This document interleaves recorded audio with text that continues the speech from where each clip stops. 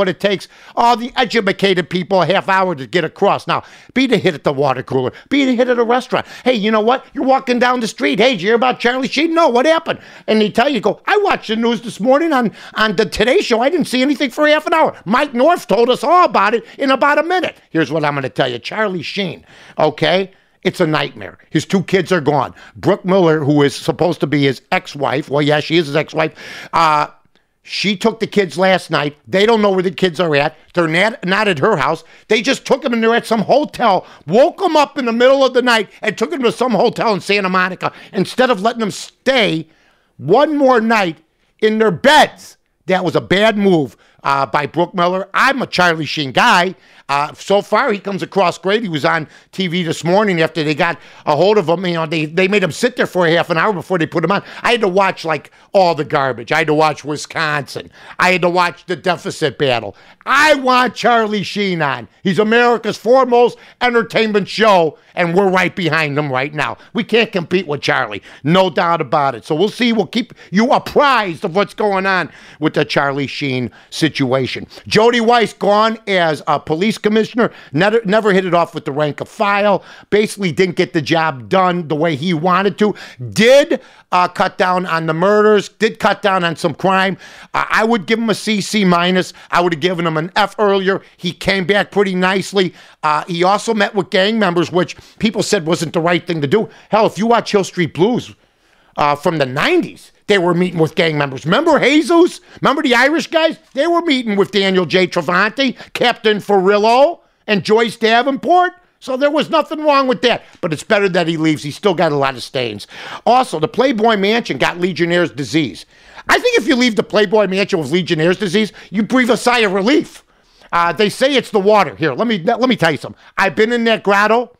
I've walked through that water. I've seen the people in it. I checked to see if my private parts were still attached. Not because of something that somebody else would do, because you don't know what's in that water. I was walking and I see Vern Troyer, the little midget from Austin Powers, swimming. How do you think I felt? I said, I wonder if he's taking a leak in the grotto as I'm standing near him right now.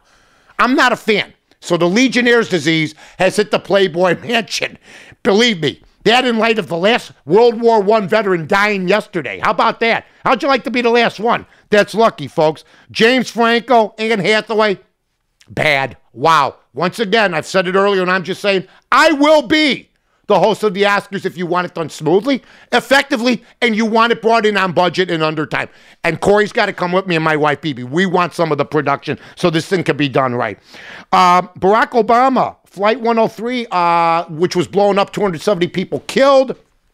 It's now being told by people who have defected that worked for Gaddafi. Gaddafi ordered it. Now I want to see what the president does. I want to see what he does about this. Now we're getting more than one person saying that. Now, you got to prove it first. But remember when they let that guy to the hospital he's supposed to die?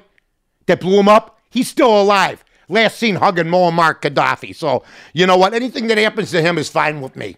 You know what? I think we start off at trying to kill him, and then we work our way along, okay? Also, the Bulls play Atlanta tonight.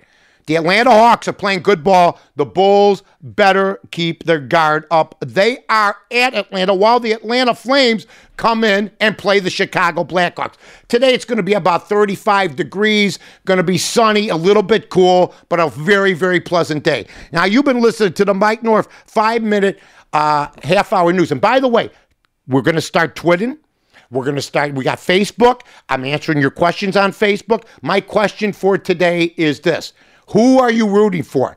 Charlie Sheen or any of his ex-wives? Let me know. We'll also put that question up on Facebook on north2north.com. Remember, on north.com. That's been the Mike North 5-minute half-hour news.